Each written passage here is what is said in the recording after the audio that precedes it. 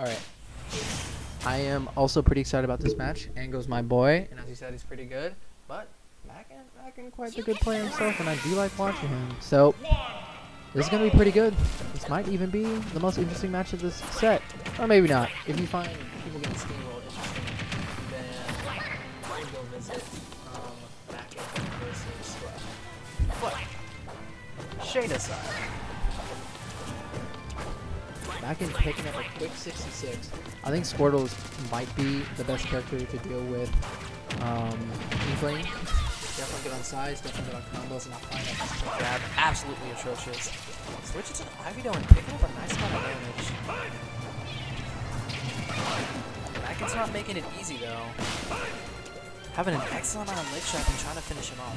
I do like what Ango did to make that recovery back though. You always gotta make some play. Getting in. Oh my goodness, the back air trying to down it.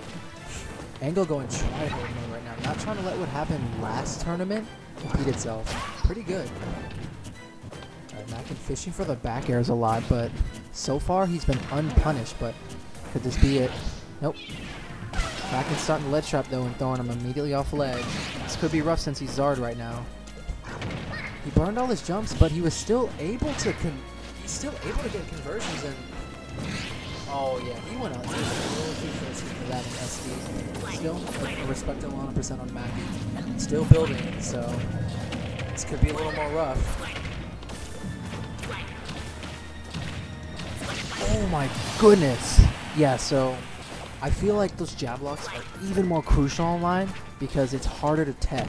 Ango not letting the opportunity go. Very nice, very nice. Oh yeah, I like how Makken positioned himself to still get that follow-up despite the fact that he was going to smash attack. I like how aware he is. So far, Ango playing a very solid game though. Makken is putting on no solid game anymore. Makken is leading the neutral. I really like the switches here. I think they're pretty good. And Makken maybe accidentally even going off stage, but regaining stage control quite quickly and getting the up smash. Alright, we immediately have a change to Zard. I wonder if Ango's going to stick to this.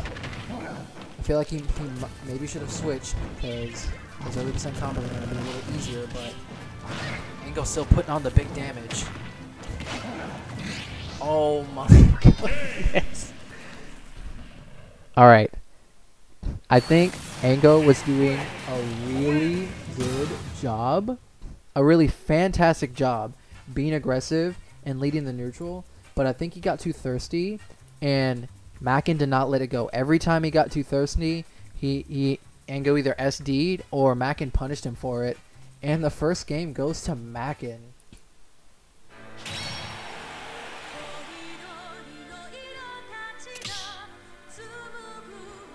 Yeah, Ango a little too thirsty. I feel like if he took his foot off the gas, I'm not sure if he would have won, but he definitely would have not just died like that, considering that he had a nice teamwork. Yeah, Ango's got to pull off the gas just a little bit. I feel like his advantage state was good there, but he just wanted to kill. Oh my goodness. But yeah, I mean, patience is a very big part of platform fighters in general, and of course, ultimate. Everyone's good. Everyone is gonna camp. So, yep.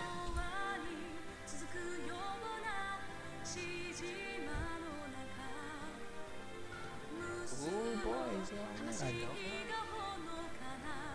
Oh, my freaking head hurts, dude. Oh man. I don't know why. Just got some head pain.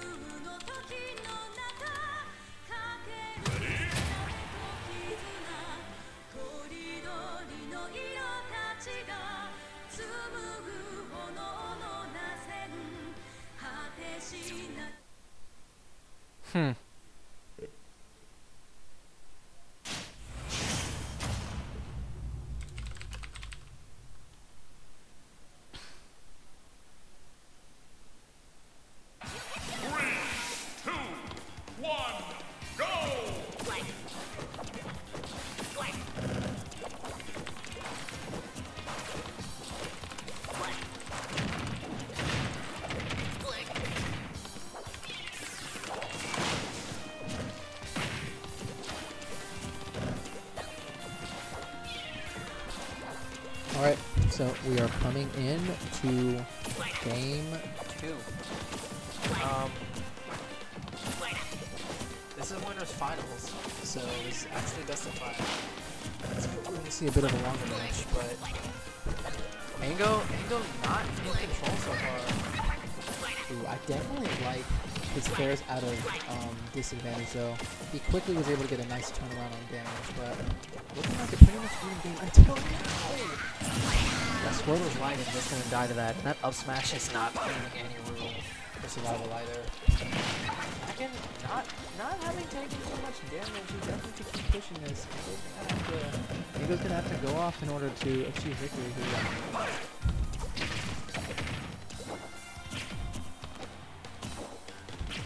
Ango keeping it patient, slowly inching up, but Makken taking his time. But again, That's what you gotta do. You got the lead. Don't freaking approach. You don't have to. Makken need to run away the whole time. Let them come to you. Ango looking a little antsy for these kills, swinging a little more, but Makken taking his time, playing it patient, making him play the game. gotta kill him by 1,000 cuts, and by the end of those 1,000 cuts, he's getting to death. And I honestly think that's what Makken was doing. That was a really good switch though, because too late though, and you know, Makken's caught. everyone's rolling with that. I'm not sure if people are not aware, but that's what definitely. Oh, not death. I think he was trying to get the charge to get a guaranteed kill charge limit. I feel like with the amount of rage that he had, he would have killed anyway. But regardless, Makken's got everyone with that jab lock roller read, and I think that's been pretty good, working out for him. Charizard can kill pretty easily here, but I feel like Makken can still just as easily get a kill.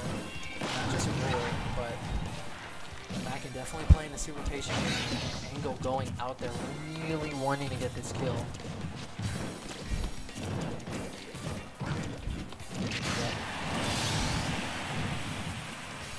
Ango only really had to win one interaction there in order to get the kill because of Charizard, but he's still got a long way to go. Charizard could definitely be the comeback factor here, but that's if he doesn't get grounded in combo. I feel like another up throw. I'll probably be able to take it.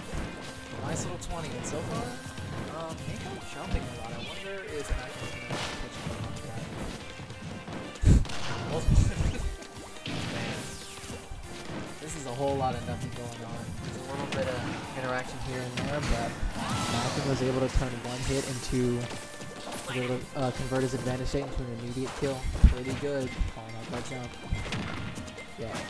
Ango looking like he definitely looking like he should have taken that game one. Makken trying to solidify this lead here. Going up 2-0 here could be really, really big.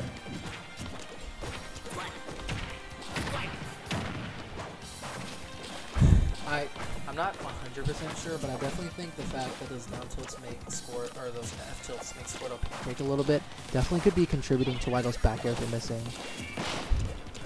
even percents, but To be honest, Ango's got to really pull out something here, or he's just going to continue to start taking little bits of damage. It's going to keep resulting in a really big deficit.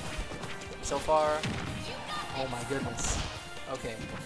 Ango able to get out of that, but I'm not sure if he's going to be able to get out of it again. going for the honestly all too risky side B. In a pressure situation like that, you gotta play it safe. Honestly, I wish he played that stock a little more like he played with Charizard's stock. Minus the part where he lost the exchange ultimately and died, but You really, really, really, really gotta be patient there. Makken goes up. 2-0. We're gonna have to get a reverse 3-0 to see Angoweezie win this.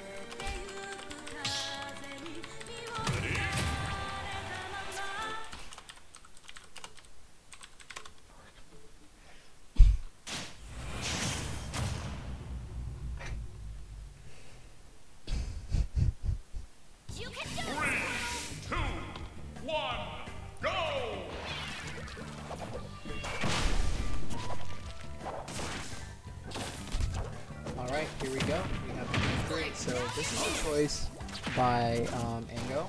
I definitely think this is overall pretty good for both characters, but I could totally see why Ango chose this. Ango already trying to play the patient game. I definitely feel like it would be a little better for him to play like this if he were in the lead, but yeah. Makken's still able to slip in, but you know, I think what I've been noticing is that Ango's been doing a really good job of running that up throw up air to switch, and I believe it's frame 1, so I think that's a option.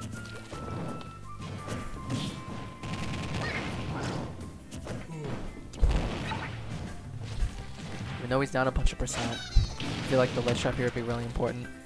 I think Ango should definitely wait, because even though he's covering most options with that, Makken still pick the perfect option. I feel like if he reacted there, he at least could have kept him off stage. so far this is looking a bit rough for Ango. Not quite lost, but definitely in a decent amount of deficit. Alright, Ango's switching is getting a good amount of combos, but I think He needs to be wary that he can die a bit earlier. Probably going for the tether recovery. Yeah. When that back air caught it, he converted to the upbeat. That was really good. Getting the advantageous position. Oh my goodness. Yeah. Really well played.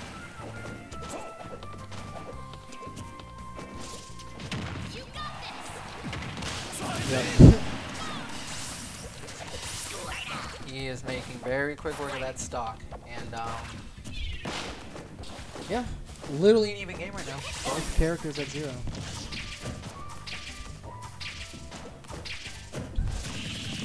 Alright, I definitely feel like that was a little bit too much risk going on for Ango with those side Bs there. He is putting on a good bit of damage there, but I feel like he was in a prime position to get punished when he was so close. But man, Ango popping off with Ivy, doing an excellent job this game. Ooh, I like how he ended up going for the Nair instead of the down air.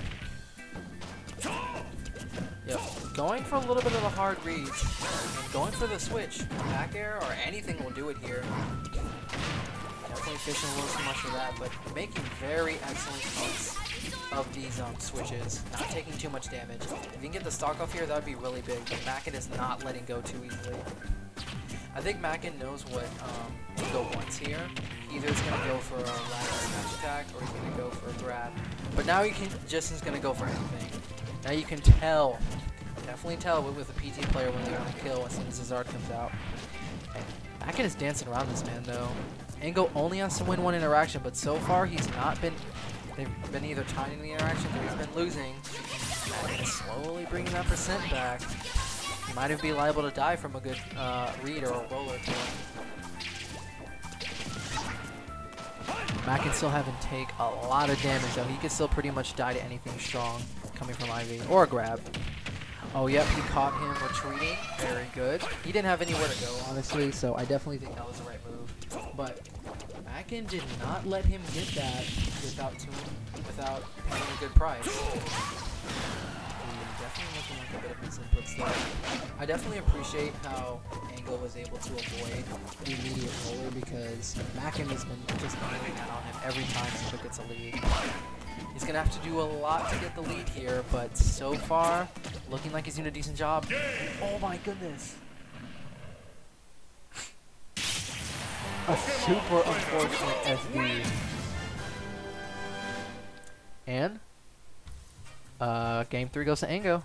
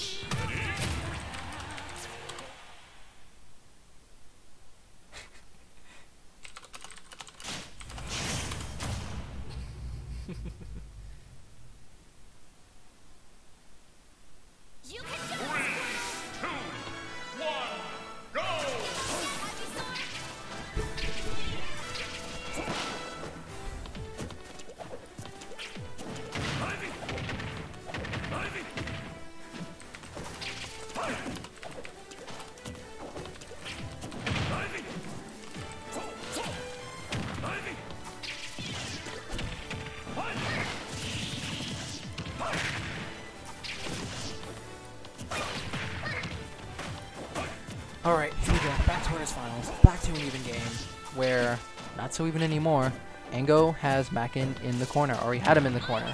But are we going to see a death here? No? Oh my goodness. Makken going for the hardest of read sequences, but not quite getting it. I definitely feel like... Actually, I think that's the first time someone hadn't fallen for Makken dashing back in that direction. But I feel like because Ango was in the corner, it would have been best to just wait there. But, Makken's still taking that first stock, but I'm completely losing that. Yep. That makes plenty of sense though, because, Charizard, right? Very clever use to get down with the side B, but unfortunately not able to get too much off of it. Alright, I'm not sure Ango just kept razor leafing right there, but putting on a decent amount of damage. Another conversion like that can even up the game. It's basically even, but Makken still has a slight edge on the percent.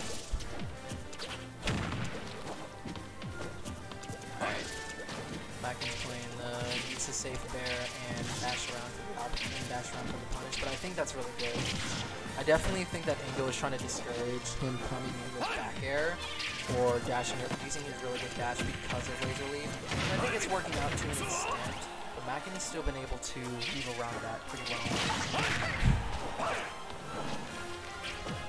Ango though, even though Makken has been getting in, he has been forcing Makken to approach a lot, so I definitely think that Makken's been doing a good job at getting around the situation that he's put him in. Ango's definitely still keeping himself in a traditionally advantageous situation, but going for the really bad get up option and nearly dying for it.